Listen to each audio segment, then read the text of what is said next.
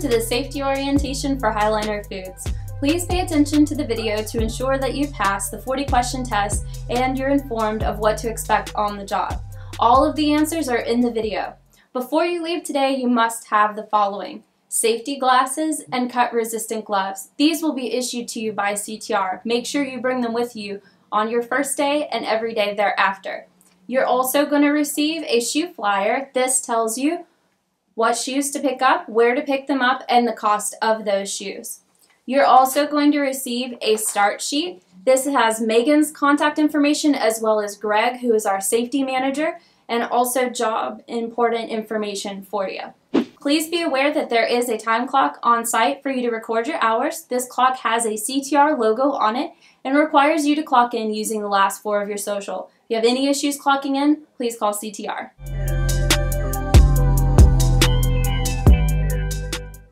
Highliner Foods welcomes you and wants you to know they have 2 main priorities: human and food safety.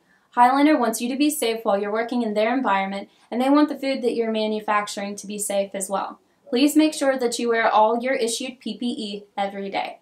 Highliner Foods manufactures fried and frozen seafood patties, fish sticks, and hors d'oeuvres that are sold in grocery stores, fast food establishments, restaurants, and they're also served in school lunches. In this section, we're going to cover some of the company basics. There is no smoking allowed on the company property. Smoking is only allowed in the designated smoking area, which is located outside the perimeter fence to the right of the gate guard. There are walking trails, benches, and trees in the designated area. Don't park in the reserved spaces. These parking spaces have an A on the curb and are saved for clients and visitors coming from their corporate office. These spaces are the ones closest to the building and next to the gate guard. There is other parking close to the building. Sharp containers or hazmat containers are found in the restrooms for the disposal of needles. Some staff has to take medication through injection and must dispose of the needles properly. Please do not stick your hands into these containers for risk of infection. Hearing protection is required on the production floor at all times and is found in boxes affixed to the wall throughout the facility.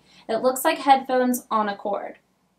Loose-fitting clothing or clothing with strings is not allowed because it can be caught in the machinery and cause you to be caught into the machines.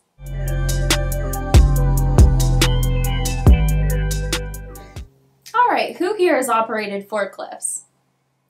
Forklifts in this environment are only driven by their licensed drivers. All forklift drivers for Highliner Foods are put through a certification process. Do not go into the freezers without proper freezer gear on.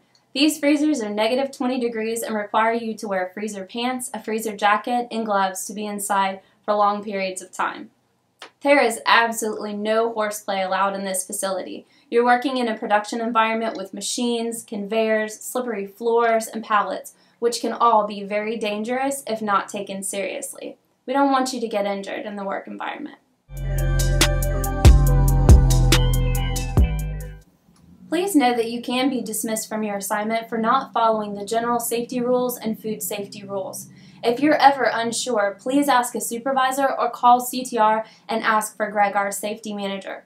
Report all injuries or property damage to a supervisor immediately, no matter how slight. Never take chances and do not tamper with anything that you've not been trained on. Keep your work area neat and clean and clear of trip hazards. Any materials that you stack up must be stable so that they don't fall on anyone. Please be sure that your boxes are not blocking exits, emergency stations, electrical panels, or fire extinguishers. Be cautious. The floors are slippery. The boxes go from a frozen state to a semi-frozen state, which creates condensation and moisture on the floors. Drain covers must always stay in place. Moving a drain cover creates a hole in the floor, which could be a trip hazard to someone else. Someone else could step in that hole and break an ankle. Pallets are never stored on the edge, walked on, stood on, or used as a work platform. Pallets must always be stored flat on the ground. If you're climbing a ladder or stairs, you must always have 3 points of contact. This means 1 hand on each rail, 1 foot on each step. Chairs and furniture are never to be used in the place of a ladder or step stool. While walking through the plant, please be aware of forklift operators. They're trained to look for people walking around but may or may not see you. Just as you wouldn't step out in front of a car on Cannon Boulevard, don't step out in front of a forklift. Machines with a lock and a tag are in the process of being repaired and must be left alone. When a lock and a tag are applied, all energy is drained from the machine to ensure that it is safe for it to be worked on. Only the person who applies a lock and a tag are allowed to remove them and work on the machine. Fire extinguishers are hung throughout the facility and can be used to put out a fire. Water may not be used to put out a fire here. Any ideas why? Well, this facility has oil, chemicals, and electrical components that could catch fire, and water would make this type of fire much worse. Learn the location of the exits and fire exits in your environment. Never block a fire extinguisher or electrical panel. These need to be accessible in the case of an emergency. There are two types of evacuations, interior and exterior. In the case of an emergency within the building, you will be instructed to evacuate out. This means that you go to your supervisor outside and you will be counted. Stay there because you will need to be counted again. So don't detour to your car or go to any other location because they're accountable for you. In the case that there is a threat outside of the building, such as a natural disaster, you will be instructed to shelter in, which means that you will go to the cafeteria. Please see your supervisor there and do not detour anywhere else within the building, because they need to count you and count you again to be sure that they can report that to the responding personnel.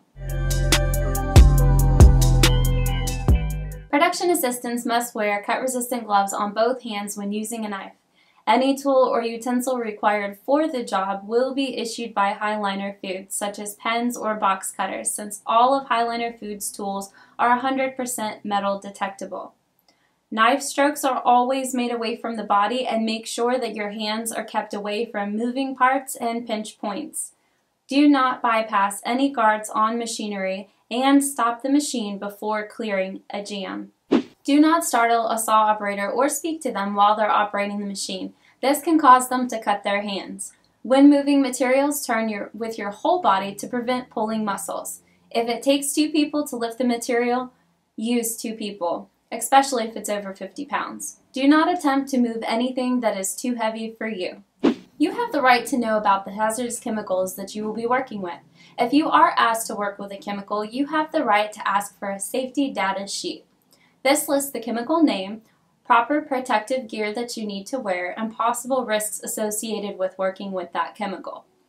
Each Highliner site has ammonia in their refrigeration system to cool the freezers. It's not a risk to you, but in the case that there is an ammonia leak and you breathe in ammonia, you must breathe fresh air for 15 minutes and then seek the assistance of the medical team on site.